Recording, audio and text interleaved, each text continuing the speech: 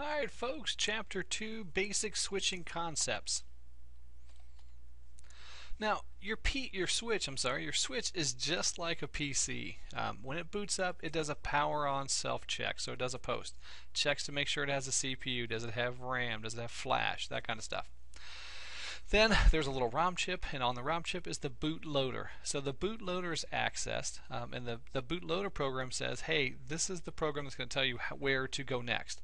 And the bootloader then points to the flash card. Excuse me, and then on the flash card you have the iOS, Cisco's Internet Operating System, or Internetwork Operating System, depending on what book you read.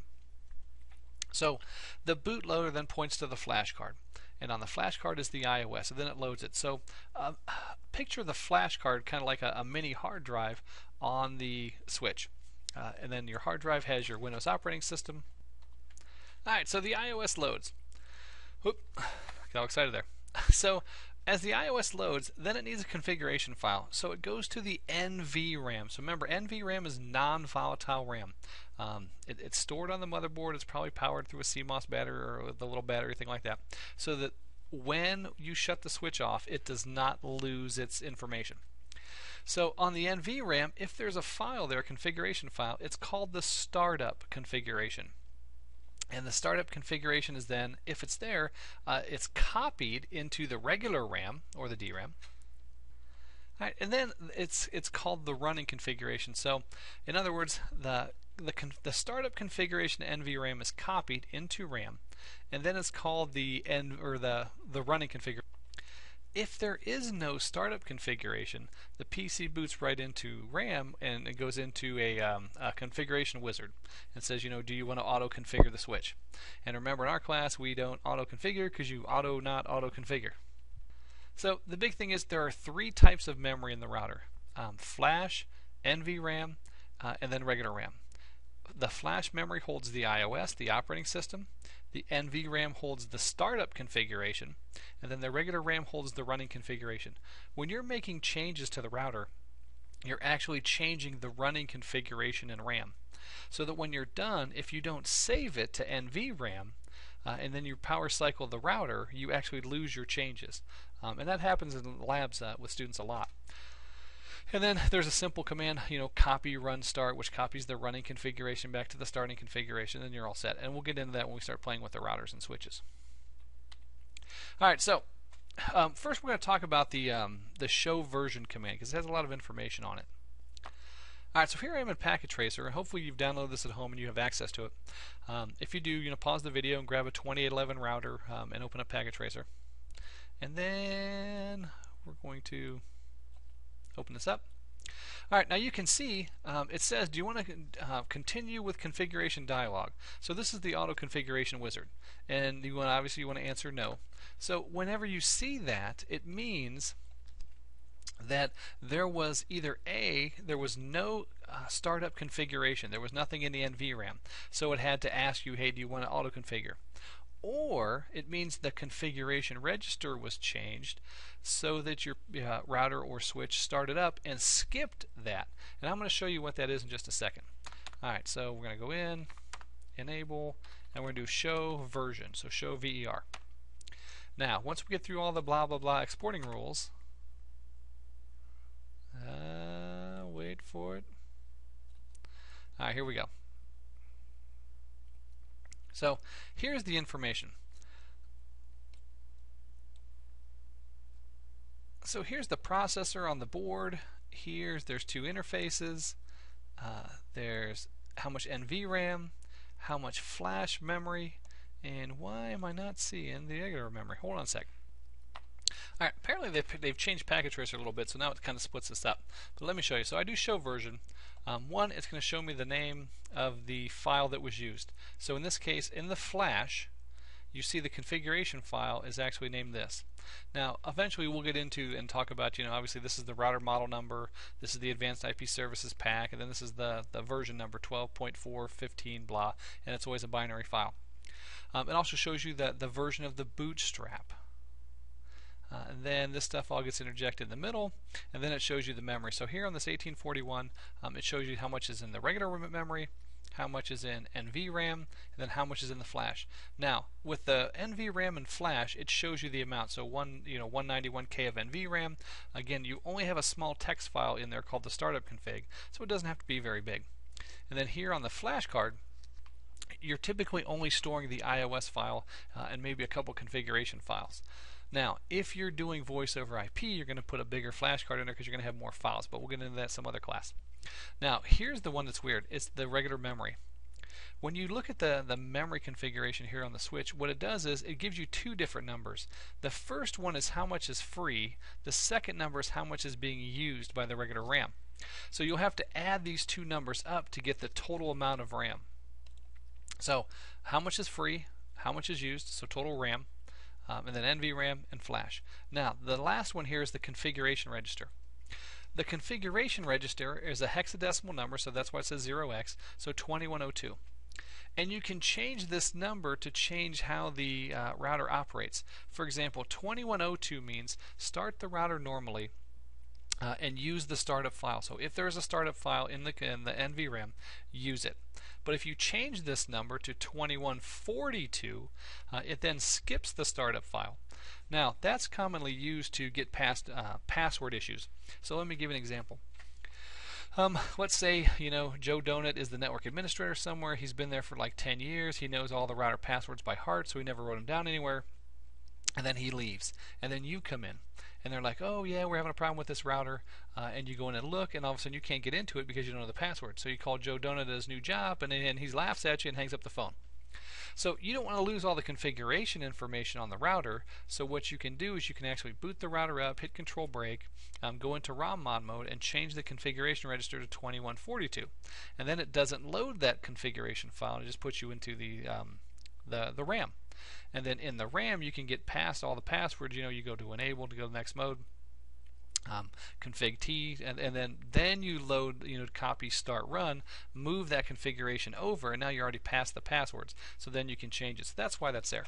So remember, 2102 is normal operation. Use the startup file. 2142 skips the startup file and is typically used for password resets.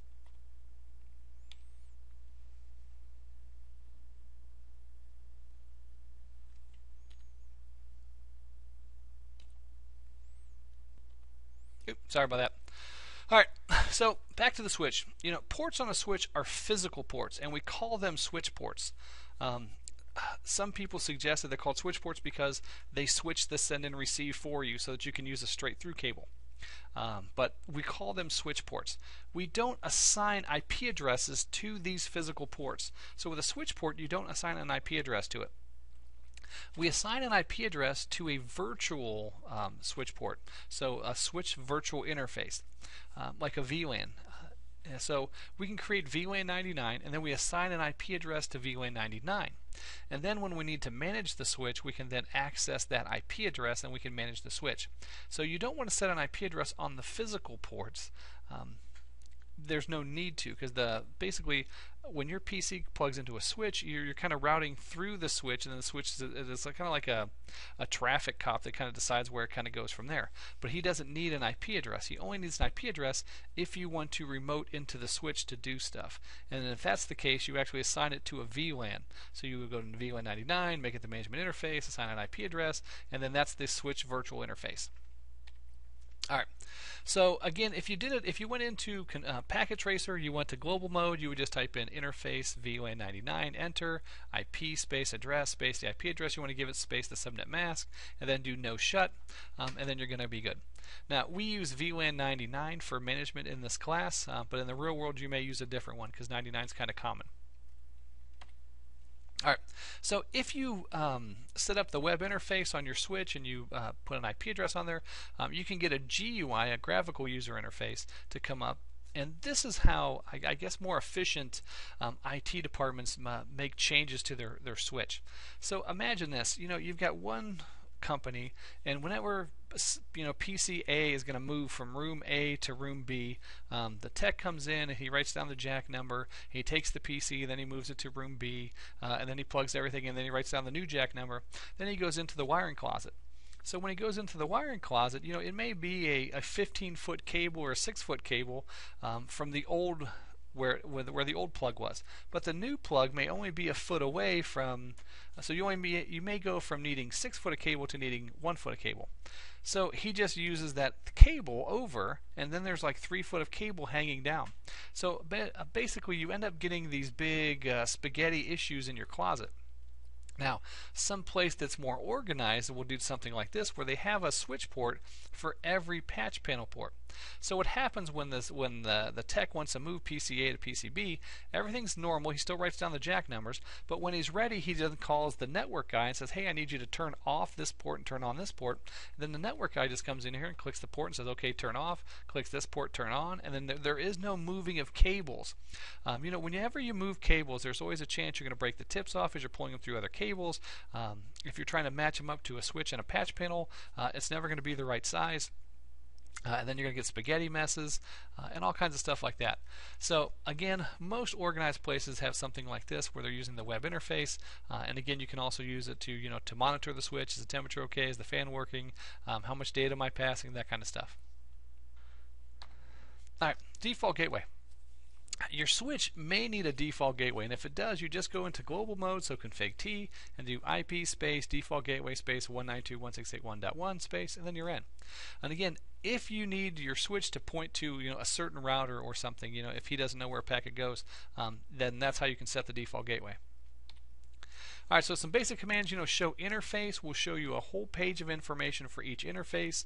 And again, as we're doing these commands, you may want to have Packet Tracer open so you can type these in.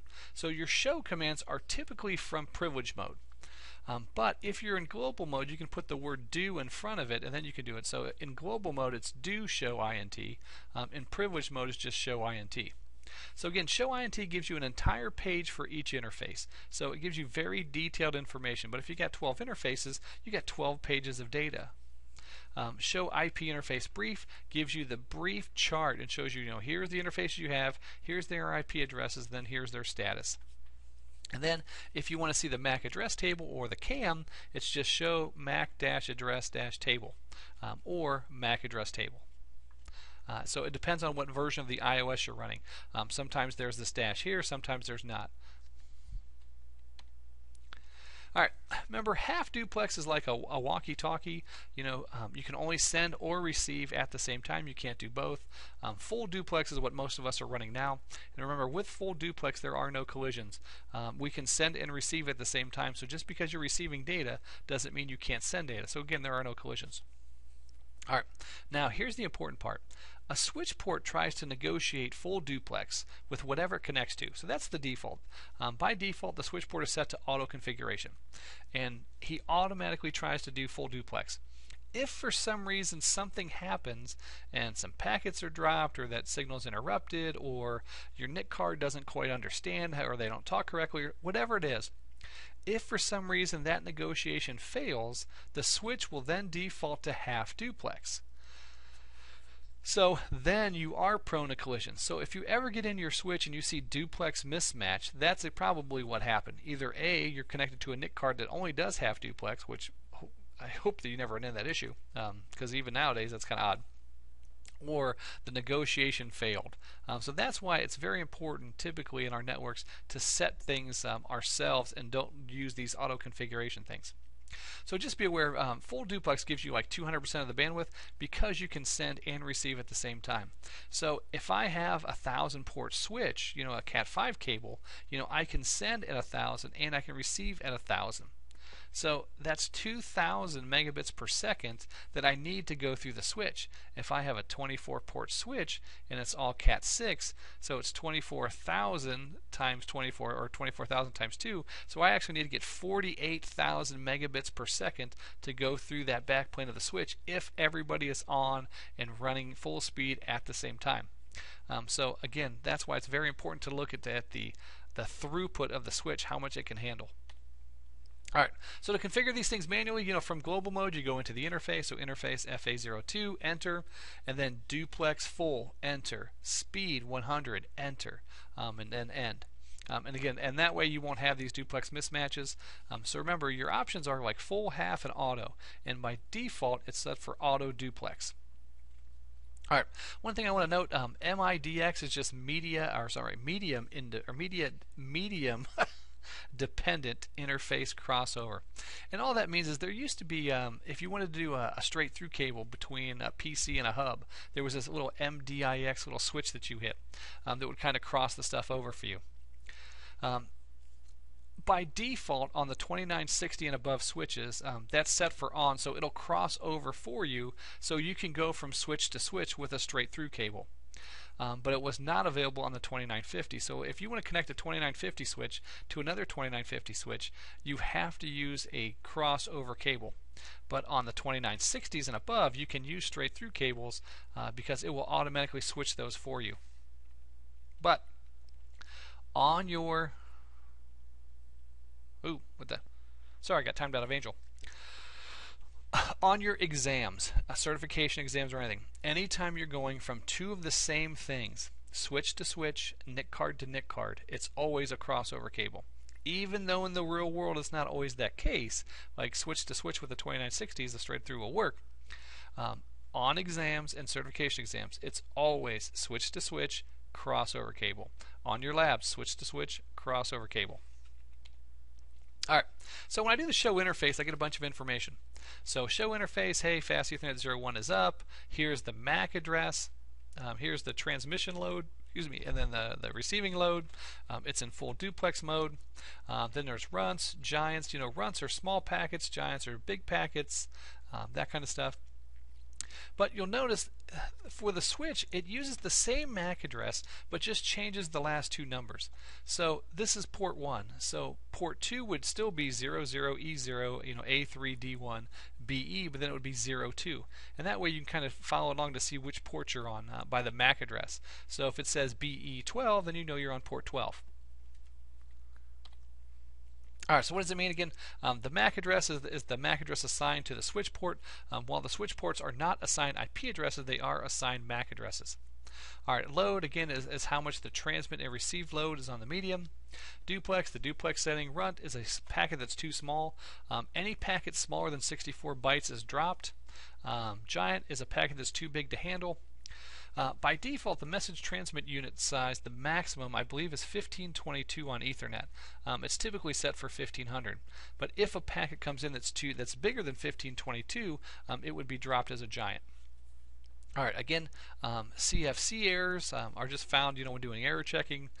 Collisions, how many packets had to be retransmitted due to a collision. And then a late collision is a collision after 512 bits have been received. And typically it's a result of excessive cable lengths. So just keep that in mind. Alright, troubleshooting. So when troubleshooting intermittent problems or slowdowns in the corporation networks, show INT can show you that, or give you some help in finding those. One, how many collisions am I having? Am I having a lot of collisions? Why? What is sending? Is somebody broadcasting too much? And then excessive load. Is somebody transmitting or receiving too much? Maybe a NIC card is freaking out and it's just broadcasting automatically. Is there a duplex mismatch? Is it set for half duplex for some reason, and then why? Is it the wrong speed type? Is it a 1000 meg speed? Is a Cat6 cable with a Cat6 NIC card, but somebody set it for 100? Or am I getting CFC errors? For some reason, are the packets being damaged? Maybe you have a bad NIC card, and he just creates bad packets. So a lot of those issues can be found just by doing the show interface command. All right. Managing the switch, you can manage it a couple different ways. Typically, when it's a brand new switch, you pull it out of the box and you put it on your desk, and you stick a console cable into it, and then you do the basic configuration. So I put the console cable in, go through the console line, I give it an IP address, stuff like that. So once I do the IP address, then I can put it in the network, so I rack mount it. And then I can actually telnet from a network cable to the IP address. So you can telnet from the console cable locally, or you can telnet to an IP address. Or maybe I've set it up for SSH and I'm going to access it through the GUI. So just make sure obviously telnet is port 23, SSH is port 22. So you'll have to have those open. Alright, now with SSH again, now you're doing a secure shell connection. So there has to be IP addresses, usernames and passwords and stuff like that. So to create it, if you want to check first to make sure your switch supports SSH, do the show IP SSH command. If that command is unrecognized, your switch does not support SSH. Either your operating system doesn't support it because maybe it's a basic version, or it's just your switch is old. Alright, so first thing you have to do is configure a domain name. So, IP, domain name, and then it can be whatever you want, class.com, that kind of stuff. Then you got to configure the crypto key. So, crypto key generate RSA. Then you got to configure a username and password. So, username Joe, password Cisco. Then you got to configure the lines, line VTY 0 space 15 because you want to do all 16 lines. And then configure SSH login. Transport input SSH, enter, and then login local. And you're all set. So to put this all together, let's say I'm doing a configuration on a switch. First thing I want to do is host name. So host name, whatever name of the switch. So switch 1. And then I want to do enable secret. So enable secret Cisco. Then I want to do passwords on the console and the telnet. So remember, whenever we do passwords in class, or we set up the console or the telnet lines, it's always 4 commands. Password Cisco, enter. Login, enter. Logging synchronous, enter. Exec timeout 30 space 0, enter. Alright, and then banner message of the day. So anytime we say put a basic configuration on a switch or a router, this is what we're talking about. Hostname, passwords, banner. Alright, then to put an IP address on the switch, we want to go to the switch virtual interface. So VLAN 99, enter, IP space address, blah blah blah. And then if we want to do a default gateway from global mode, it's just IP space default dash gateway space, whatever the IP address you're using. And then to set up SSH, or to allow SSH, domain name, username, and then password, and you're all set. Alright, now switch security. All kinds of issues with switches. One, back in the old days, your MAC address table could only hold so much. The fields were only so big. So what they would do is they would flood the MAC address table with a whole bunch of MAC addresses. And once that MAC address table got filled, then it would the switch would kind of go into a panic mode, and then it would start broadcasting things and do bad stuff. So nowadays, we don't really have these buffer overflow attacks. Most of your switches can handle a lot of this stuff. They know what to do if they're getting too many, that kind of thing. So it's not really a big issue now, but especially on older switches, that's an issue. All right, DHCP spoofing. Somebody sets up they're a fake DHCP server because they want to give you bad information, like maybe a bad DNS information, so that when you go to firstmerit.com, you're actually going to their website. So your book talks about using trusted ports. Denial of service attacks, to try to deny functions like telnet. If they've got several thousand PCs all hammering your telnet port, you may not be able to get in there. Alright, and then CDP, Cisco Discovery Protocol. Remember, all Cisco devices have CDP by default. It's a layer 2 protocol where the devices discover their neighboring devices, and they discover IP addresses, model numbers, things like that. You typically don't want that on, especially at your border network, because you don't want the internet or the attacker to be able to do CDP and see what model numbers of routers and switches you have, because again, then he would have a better idea of what kind of attacks to use. Inside your network, it's up to you. A lot of people leave it on. It all depends. If you're just in a manufacturing environment, leave it on. It's no big deal. But if you're in, I don't know, banking, then you probably want to typically have CDP turned off. So just remember, CDP is enabled by default, and that you at least, at minimum, want to disable it at your border. Alright, your security plan is like an onion. It should be layered. There is no one size fits all. So each one has to be tailored to the organization and what it's trying to accomplish. The easiest methodology to follow is to allow the good rather than try to block the bad. It's easier to, let's say you want to start blocking the internet. It's easier to go out and say, hey, all the departments, I need a list from you of what websites you need to go to, and then to program that in. Even if there's 200 websites you got to program in. And then, obviously, the first time you implement it, there's going to be some issues. Oh, we forgot this site, we forgot this site. But that's all minor. It's easier to do that than it is to try to block all the bad stuff, because bad stuff is new every day. Just think about how many new porn sites go online a week. So again, it's easier to allow the good than block the bad. Alright, there should be a written type or a written plan for each type of hardware. Here's the plan for firewalls. Here's the basic security that has to be on there. Here's the basic security that has to be on for a router, that kind of stuff. All right, strong passwords. You should have strong passwords. They shouldn't be easy. They shouldn't just be names, that kind of stuff. Most security can be broken. You know, WEP is easy to break. WPA1, WPA2, all of it, the hash can be grabbed. But it doesn't matter if they grab the hash if the password is very strong. You know, with WPA2, you can use WPA2 on the wireless, and I can grab your hash in probably less than a couple minutes. But how long would it take me to break that hash, the hashed password? If you've got a strong password on there, you know, I'll never break it. So strong passwords, typically phrases, you know, I love money, $, something like that. You typically want them to be over 8 characters. You know, the more characters the better, and the more words and different characters in there the better.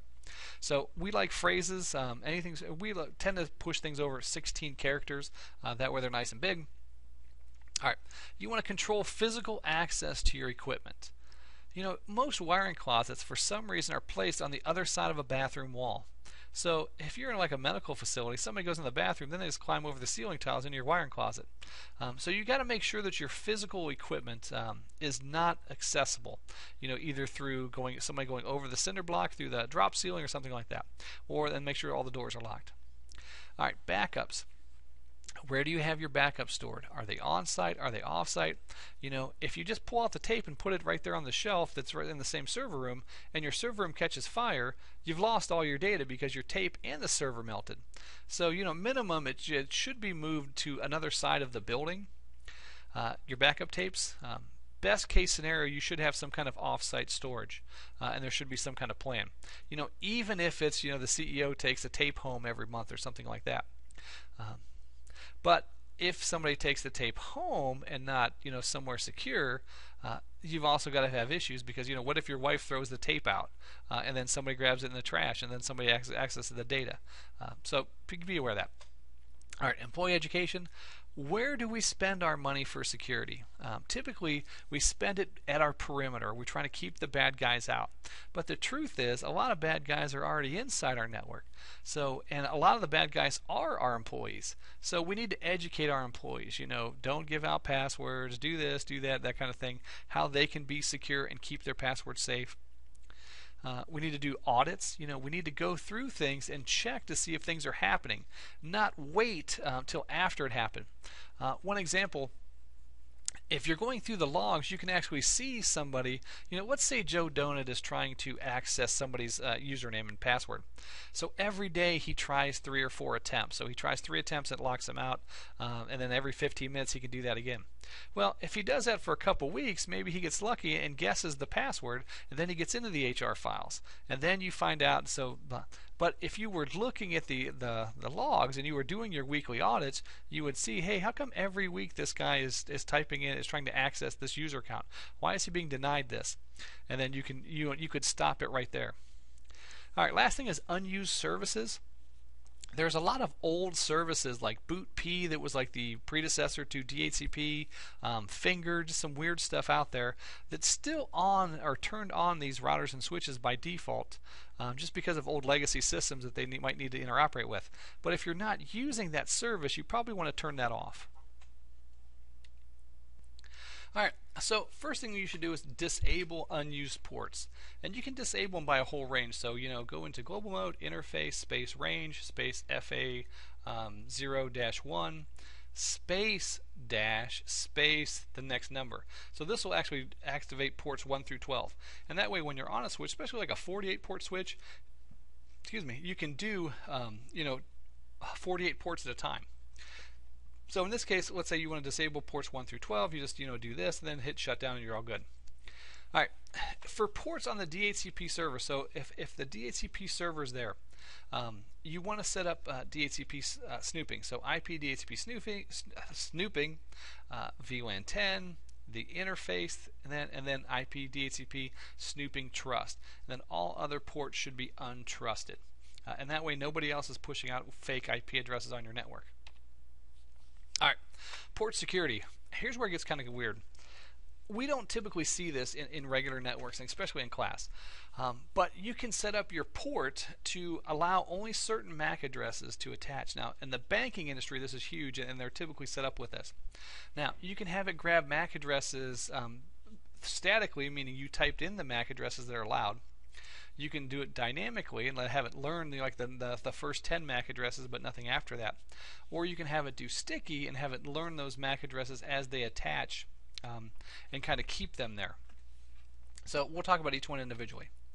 So static MAC address, they're saved in the running configuration in the CAM. So if you do a copy run start, it'll still be active when you reboot the switch. So it's important to remember that if you do a static MAC, it's saved in the running configuration and the CAM. So if you reboot, remember the CAM gets wiped, but if you did a copy run start, it'll still be active when you reboot. So to do it, you just from sub interface mode, so I went to an interface, interface FA00, or I'm sorry, 01, and then switch port, port security, enter, and then switch port, port security, MAC address, and then you type in the MAC address manually. So again, in the banking industry, my understanding is they use this pretty heavily. Alright, dynamic. This is the way the CAM normally works. So we store addresses in the CAM and a reboot clears those. They're not stored in the configuration file at all. It's not secure. There's no command for this. This is the default operation. So basically anytime a PC connects, his MAC address is learned dynamically on the port, and then it's forwarded to him when something comes for his traffic. But that's it. When we reboot, it gets wiped. Alright, sticky is a way to keep the addresses in there. So sticky wiki.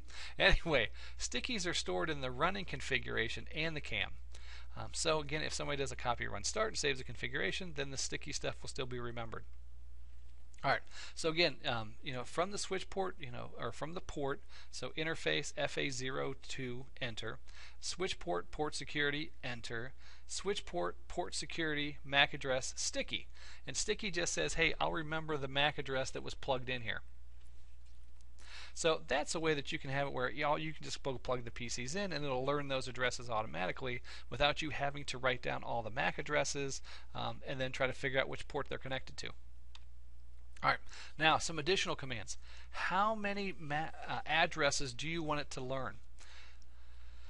Do you want it to learn 1? Do you want it to learn 10? So can 10 different MAC addresses access that port? So whatever it is, switch port, port security, enter, and then switch port, port security, maximum 50, and that would learn 50 addresses. And then what to do when a violation occurs. What happens when that 51st MAC address tries to get into that port?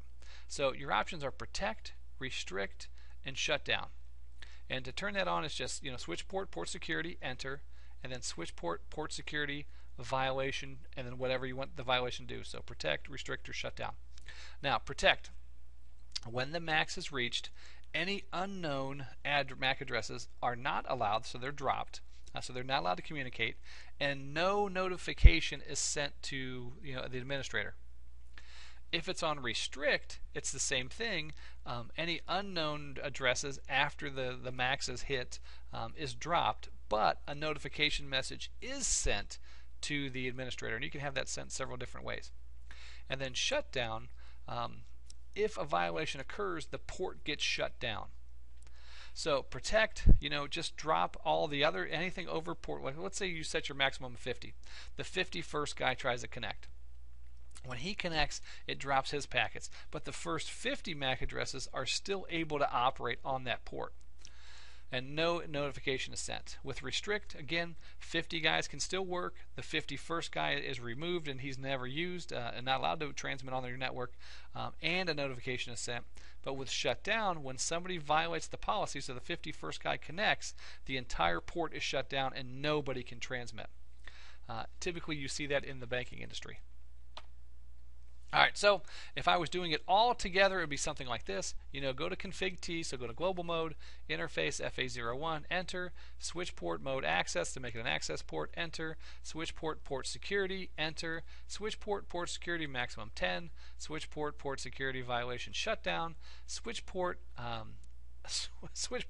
port security, MAC address, and then the MAC address to do a static. Or I could do switch port port security, MAC address sticky, or I can do both. switch port, port security, MAC address, sticky, and then put a static one on top of it. So I'm going to learn 10 addresses. They're all going to be learned sticky except for the first one that I'm going to put in manually. So it would sticky 9 and then use 1 statically. Woo! That was a lot. Alright, so your commands, the show command, so show port security will show you, your port numbers, how many addresses they have learned, and then what the action is. So which ones, what are they set for when a violation occurs.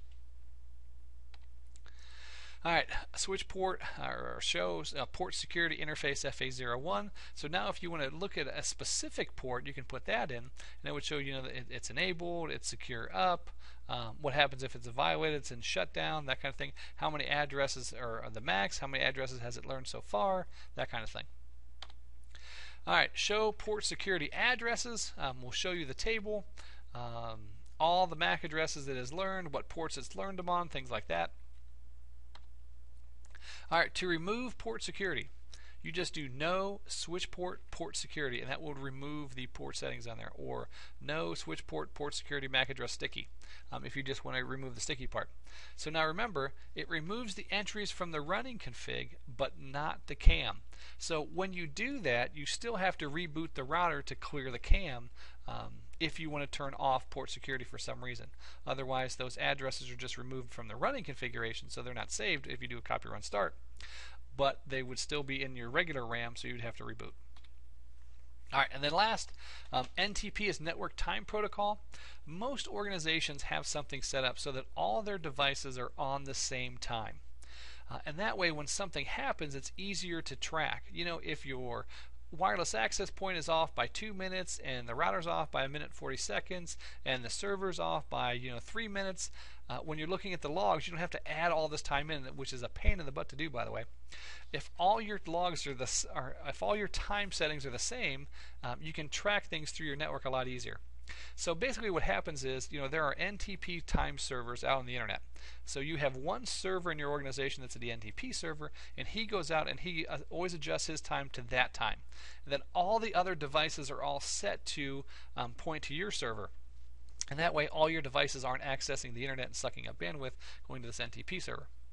So again, to set it up, NTP space server space blah blah blah blah, the IP address. If it's going out to the internet, it'd be an internet address. If it's going to somewhere internally, they go there. To configure the master, NTP master 1. So if no number is given, then H used. And then if you want to check it out, just show NTP associations or show NTP status. Again, in class we typically do this where we point to an internet NTP server and just to get our time. But in the real world, they typically have one NTP server up that gets the information from the internet, maybe even 2 for backup, and then everything goes off of those servers, and that way all the devices, their times are the same. Alright, so to wrap it up, your lab this week, you're going to set up port security and SSH connectivity on a switch. You should have a section of notes for each of these topics, and don't forget to do the assessment on Chapter 2 on the Academy. Remember, every week you have an assessment on the Academy. Every week you've got a quiz, you've got a lab, and you've got an assessment on the Academy. They're all due Sunday at midnight for each week. So the week that we cover Chapter 2, it's due that Sunday night. The week we cover Chapter 3, it's due that Sunday night. So you get the idea. Alright, so remember, if you have questions about this stuff, bring it up in class.